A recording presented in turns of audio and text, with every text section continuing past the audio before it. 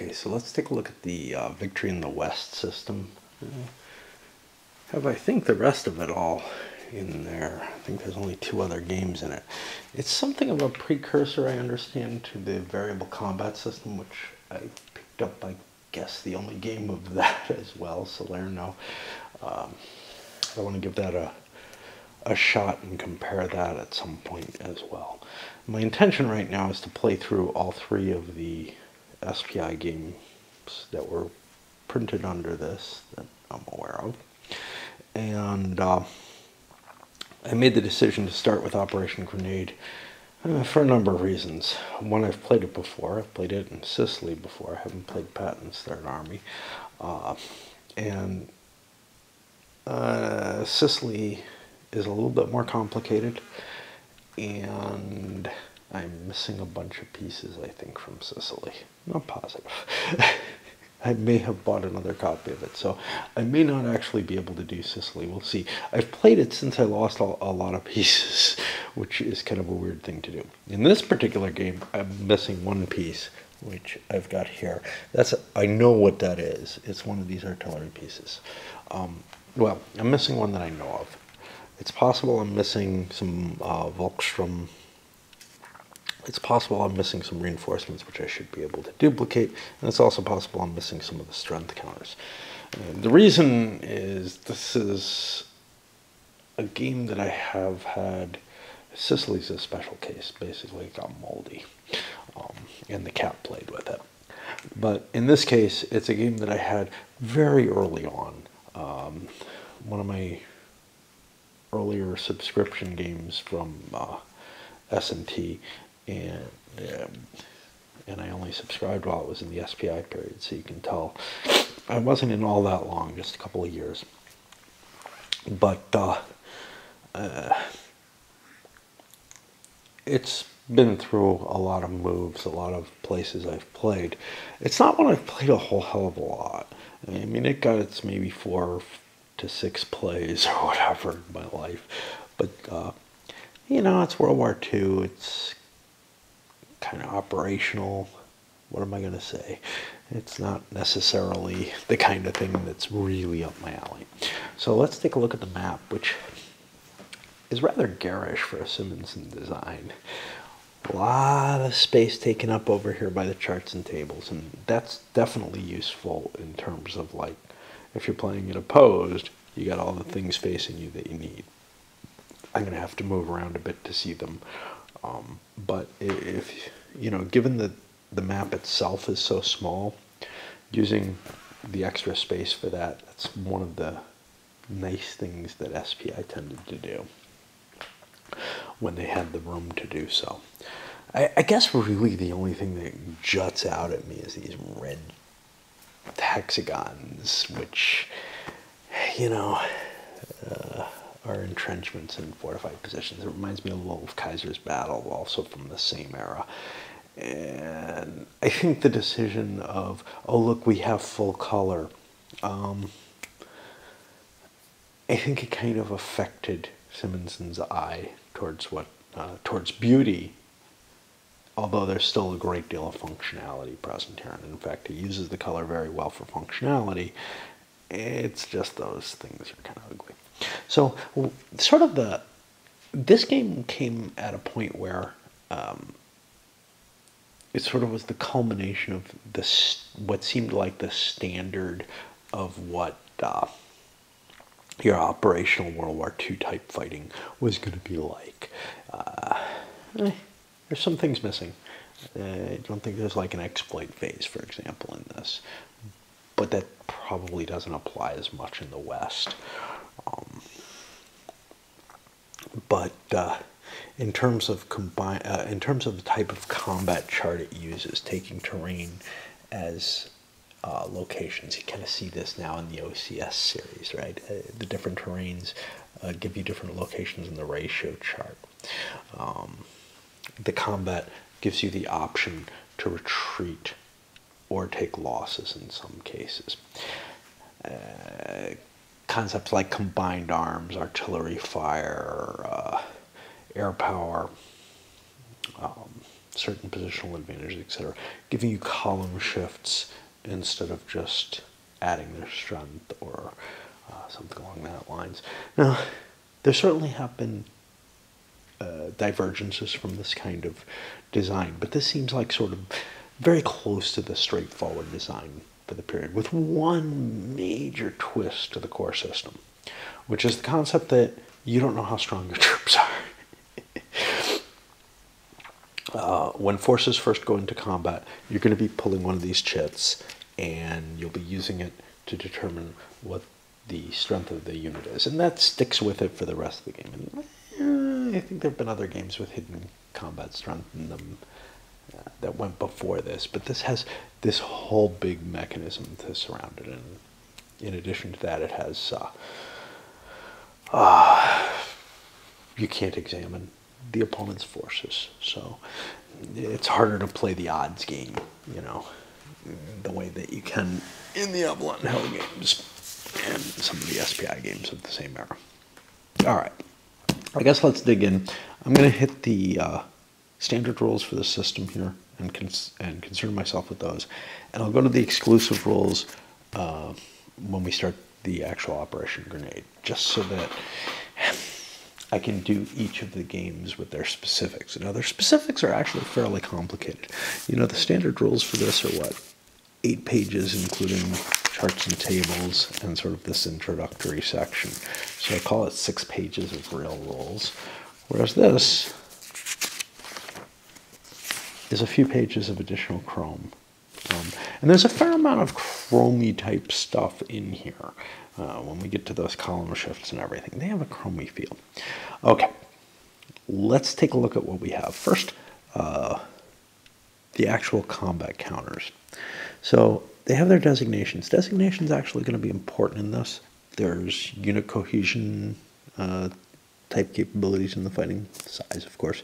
Nice thing here is the setup hexes. I find that a useful device, even though the setup's all here as well, because it allows me to stack the units and sort them so that I can more easily find them and place them on the board.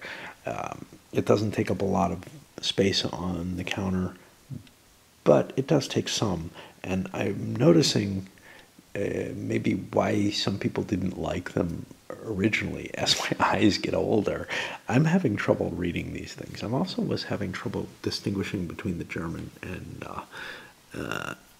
US units, but now that they're on the board, they look fine. It was over here on the brown surface. I just could not distinguish them very well. Okay. What else do we have? So we have basically 3 numbers to your normal regimental size unit, I guess. The first is the combat class. A sounds good. It's not. I'm sorry. A is good. Wrong there. A is the largest of the units. C is the smallest of the units that are going to use the chits for their combat values. The morale rating, this is where things go perhaps in the reverse of what I expect. I would expect a 1 to be the best morale for whatever reason. I'm just used to that in most games.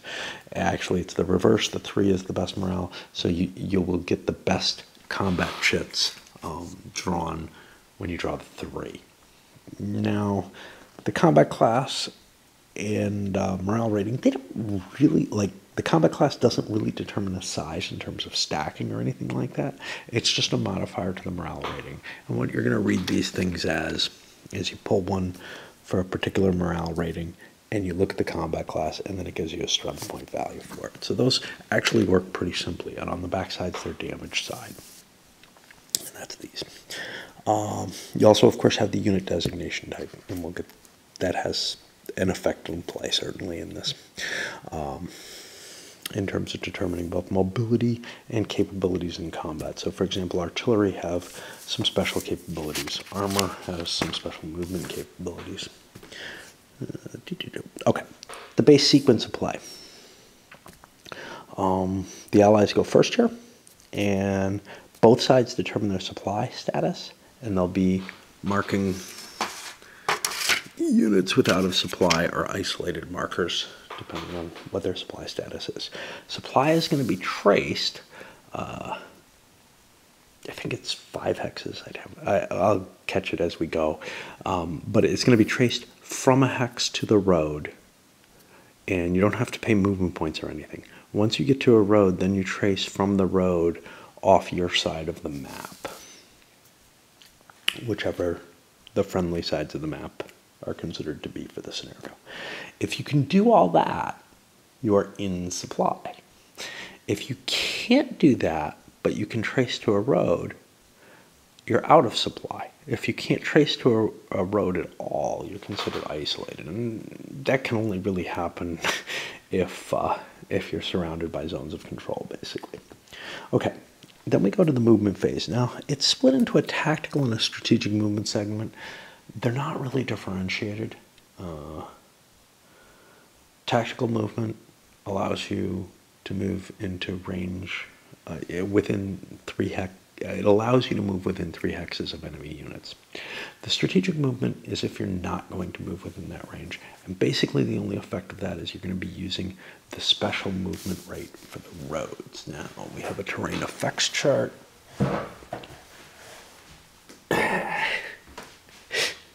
The problem with this is, of course, you're kind of facing each other. You know, the U.S. is going to be on that, is moving their units from that side of the board. So there's kind of a desire to be set up this way. But the charts are set up in a different way, but whatever. So we can take a quick look at this. So we have a differentiation between mechanized and non-mechanized movement costs. And you'll see some things like swamps and, well, and rivers are prohibited to the mechanized units. But strategic road movement gives you a reduced rate of movement compared to what you can use the roads for if you're moving tactically. Tactically, they still reduce your movement to clear, essentially. Well, mechs don't like regular clear terrain. Okay, then you have a combat phase. The phasing player gets to attack adjacent units, and this is largely if you're adjacent to an enemy unit, you have to attack it. All your units all your hexes that are adjacent, actually, because there's some weirdness in the combat due to stacking, must attack all adjacent units, that kind of stuff, I believe is there. And then we just swap. You can see there's no exploitation phase, nothing like that going on, which feels a little strange for a game with of this era on World War II, to tell you the truth. It actually feels a little old in that sense compared to, you know, things like Panzerkrieg that have it. Okay, there's no overruns. You can't enter an enemy hex. When you enter an enemy zone of control, you must stop. You can't move from enemy zone to enemy zone. A non-mechanized unit can always move at least 1 hex, even if it doesn't have enough movement points, as long as it's not entering prohibited terrain. Okay. Mechanized units are tanks, mechanized infantry, self-propelled artillery, and reconnaissance units. Basically things with the little tank oval on them, right? The differentiation between tactical and strategic is just the whether or not you get to use the road movement, and I believe it's within 3 hexes.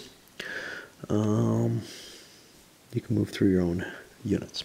Zones of control, surrounding hexes, but not all units have a zone of control.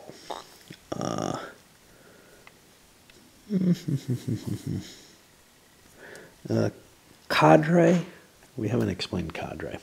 On the back of these units with a letter classification, they have a cadre unit, which is basically just a small beaten up unit. Now in Sicily, I believe you can build your units back up, but this one, the campaign isn't, or the scenario isn't long enough for you to get replacement points.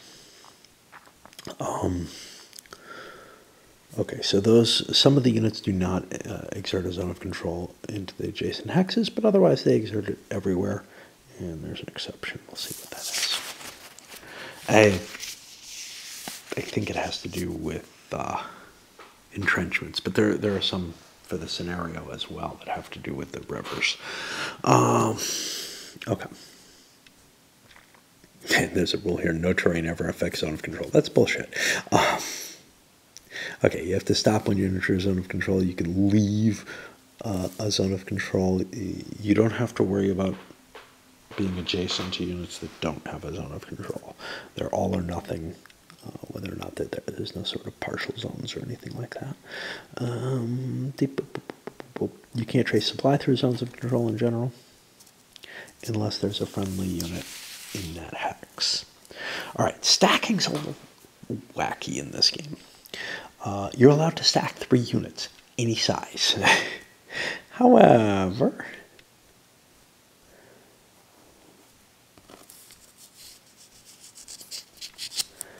no more than 1 regiment or brigade-sized unit can attack from or be attacked in any single hex during a combat phase. However, artillery brigades are allowed to provide support from the same hex in greater numbers. All battalion-sized units in a hex, and I think that includes cadres. I think they lose some size. Yeah, they become cadre. Must be involved in combat. So this is one of the weird things, is when you get into combat, you're going to be in situations where you might have a stack of like 3 big units. That's not the case, but the U.S., they have tons of units in this scenario. But the U.S. basically has some stacks of 3 big units in a row, and only one would be able to actually fight coming out of that hex, and also defending in that hex. Limited intelligence, I've already kind of gone through that. That's a combination of these chip markers. Now, once a chip marker is assigned to a unit, it's pretty much gone. If somehow I've lost the strength chips, I may have to recycle them, but I don't think that's going to be an issue. I don't think I've lost many counters, but obviously I've lost at least one. So.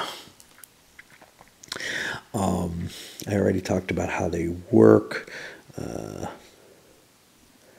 If a unit doesn't have to fight, it doesn't have a strength chip drawn.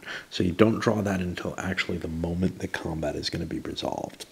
You also can't go pawing through the other person's stacks and figure out what they have. Some units do not have strength chips. Combat itself is somewhat complicated. At heart, it's an odds-based system. You total up the combat strength of the units that are attacking and the units that are defending and come up with a base strength point value. Every non-phasing unit adjacent to a phasing unit must be attacked by some phasing unit during the combat phase, unless there's some restriction. All the phasing units ending their movement adjacent to an enemy must attack some unit during the ensuing combat phase. However, if you're in a town or if you're a German unit in an entrenchment hex, and I believe that also affects these improved positions in this scenario, the entrenchments actually have the barbicans around them or whatever. You have the option not to attack if you wish. Okay. There are no modifications to a combat strength due to terrain. The terrain effects are baked into the combat chart. We already talked about that. It depends on which, for the most part, it depends on which level you're on. Now, there's some exceptions to that. If you're attacked entirely across rivers, your combat strength is doubled.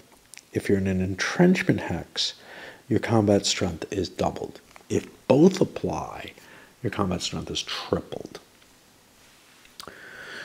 Okay, if you have another unit occupying a hilltop hex within 2 of a unit that's defending in the combat, you get the hilltop combat bonus.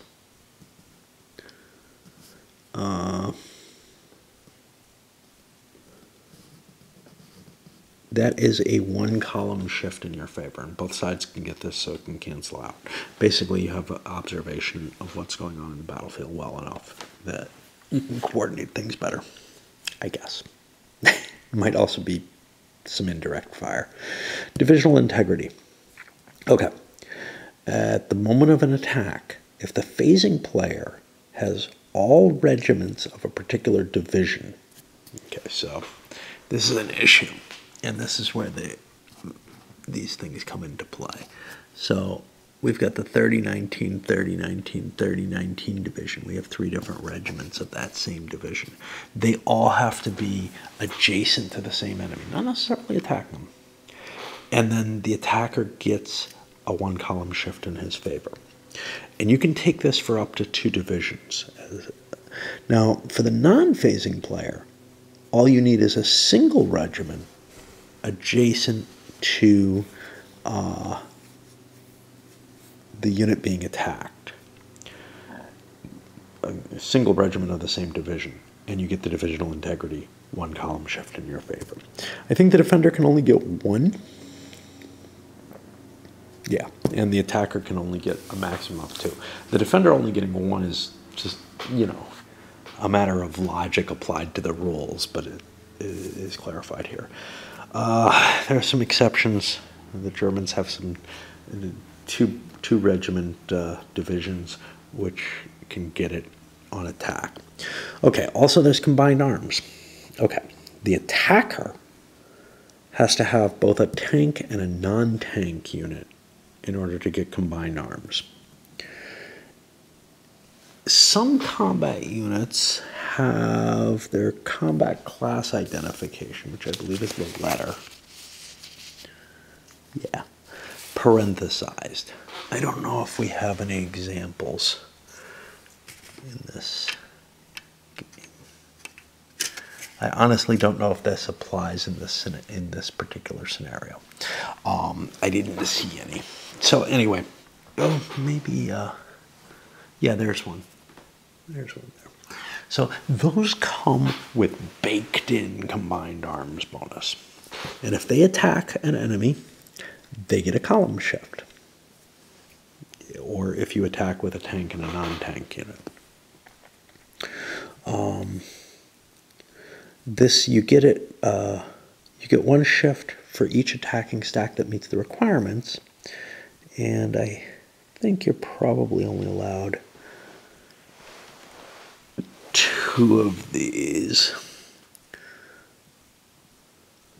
But I don't see that. So you may be allowed multiple. If a stack of defending units, though, has at least 1 tank and one non-tank, or an anti-tank unit, which I'm not sure that there are any in this scenario, the attacking player can't get any of combined arms bonuses at all. I don't think there's a limit to how many you can get here. And these constitute, again, column shifts, which essentially are like terrain reductions or something. Okay. Artillery. Artillery can be used 2 ways in combat. If they're adjacent to the enemy, then they just use their combat strength to defend themselves or to attack. However, if they're not adjacent to enemy units, and they're within 3 hexes of an enemy or friendly unit defending in combat, you can get a support bonus. Each support bonus is a 1-column shift in your favor on the CRT. The artillery has to be part of the same corps, though. And again, this works with the designation value. We got to be careful to make sure we keep some kind of integrity on the board, and they're hard to read. Of at least one of the friendly attacking or defending units, you're allowed. Okay, whenever an artillery unit provides a support bonus, it's unable to provide another one for the rest of that particular combat phase, and you can flip it over to indicate that. And I believe you're allowed 2 per side on this. No, sorry. The attacker's allowed 2 column shifts. The defender's only allowed 1 from that. It's possible that an artillery could end up being advanced or retreated so that it's now adjacent to a unit. It still gets to fire during combat as a support unit. You can't fall off the ends of the chart.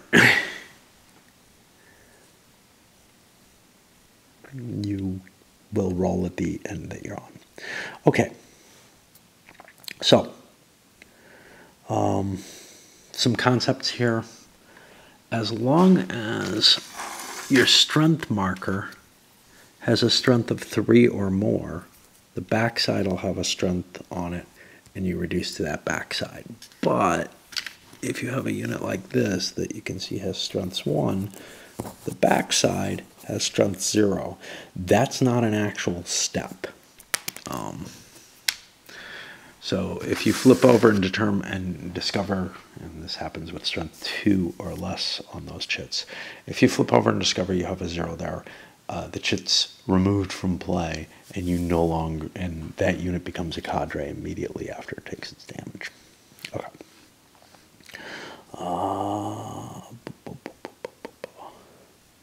Okay. So the combat results on the table are represented with a letter, who they affect, attacker, defender, a number, which is the number of hexes you must retreat unless you choose to take more losses, and potentially a parenthesized number, which is the number of steps of damage you must take. Now you can exchange retreat results for additional steps of damage.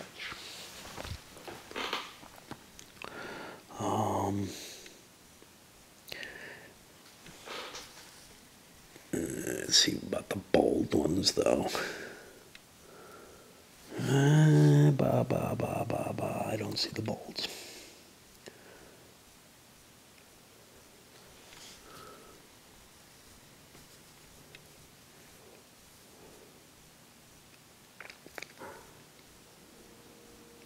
Okay, if the owning player has to take step losses from his own attack, he must first take these losses from tank units that participated in the attack. If the attacking player has no tank units, he doesn't have any further restrictions. I'm looking for what the effect of the bold is. It probably is spelled out here, and I will find it more easily. A result that's bold indicates a breakthrough. Okay, yeah. That's going to create a greater capacity to push through the enemy forces, and we'll see that in a moment. Okay. So if you have a retreat result and you choose not to take step losses to reduce the retreat to 0, you must retreat the number of hexes indicated, and you go back that many hexes, maximum possible distance to a non-enemy controlled hex. These are priorities, though. And you may retreat through enemy zone of control, but each enemy zone of control you go through, you lose another step from one unit in the retreating stack. You may retreat in violation of stacking limitations as long as you correct it by the end of your next movement phase. However, if you end up retreating into an ongoing battle, you may not add your strength to that battle in any sense, and you will suffer the adverse results. No, you're actually eliminated if there are any adverse results. Okay. When you retreat, you create a path of retreat, and victorious units which participated in the combat are allowed to advance along that path of retreat. In general, they have to follow it. Advances after combat are performed as following. Each unit moves individually. The first hex must be the hex that was retreated from. All units except for tank or mechanized infantry may only advance along the path of retreat. Tank or mechanized infantry can advance the same number of hexes they would be able to, the number that the retreater gave up, but they're allowed to leave the path of retreat. And you have to stop your advance after entering an enemy zone of control. You can't advance through an enemy unit, obviously. Mechanized infantry and tank units may never advance or retreat across river unless those are traversed by a road. Okay, the boldface are breakthroughs. The attacker determines the path of retreat in that case, not the defender. And breakthrough is only advantage the attacker. All units retreating to the combat lose their zone of control for the duration of the current combat phase, which means that you can advance through them. The defending player can't take step losses in lieu of retreating unless he's completely surrounded and has no option. And the attacking player can advance all his units an extra hex. For the non-tank, non-mechanized infantry, that means they can take that extra hex to diverge from the path of retreat. Cadres. Cadres are just a step. They don't have a zone of control. They're considered battalion size. Supply. I've already kind of talked about supply. I haven't talked about the effects of being out of supply. Remember, you have to trace back to a road. I didn't tell you the number of hexes. I wasn't sure about that. 6 hexes, not 5. Sorry. Okay, if you're out of supply, what happens? If you're attacking, your combat strength is halved. Doesn't affect defense for this. If you're tank, mechanized infantry, or reconnaissance, your movement allowance is halved. Otherwise, they stay the same. If you're isolated, remember that's when you can't trace to a road at all. If you're attacking, your combat strength is 1. If you're defending, your combat strength is halved on a per unit basis, rounded down. I think there's something that states that nothing goes below 1, though. If units are tank, mechanized infantry, or reconnaissance, their movement allowance is 3 movement points. If they're not, their movement allowance is halved. Now remember, the cost for mech units is higher to move into most things, so that's a really severe thing. Units that enter the map as reinforcements are automatically in supply for the first 2 turns they enter the map. If they're on a friendly map edge hex or a hex adjacent to a friendly map edge, they're automatically in supply. And all German units in entrenchments are in supply. And I believe that also applies to these things, so there's a lot of supply there. Okay. Entrenchments themselves, there's no movement point cost to enter them. German units defending in an entrenchment have their combat strength doubled, tripled if it's across a river. Allied units participating in an attack against German units in an entrenchment cannot get combined arms.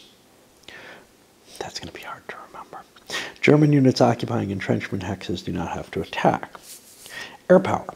Each player is going to have scenario designated number of air points each turn that count as ground support. They count as column shifts to the right on the CRT, and you can use them on attack or defense. Each side can use 1 air point in any given combat.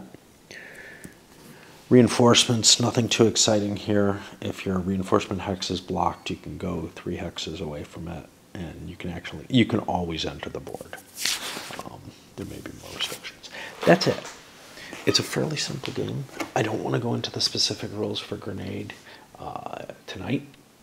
I'll go into that on the next video, but I just want to give you an idea of this. In terms of my own playing of this, you know, I wasn't too thrilled with this one. I really liked Sicily, and that's why I'm very sad that I think I don't have a complete copy of it. I wanted to give Patton's Army a try, but I suspect it'll probably feel kind of like this. These are all about the period, you know, when the Allies are advancing in the West. So the rules are actually kind of configured specifically for that, and I think that's why you don't have the exploitation phases, etc. It was just viewed as that doesn't really, it does sort of apply, but it's not as vital as it is on the East Front, so let's simplify the game with that, throw the breakthrough rules in to handle some of that, and not force you to keep reserves and all kind of complex stuff like that. So, you know, it's a particular view from a particular time, and we'll see how it feels today.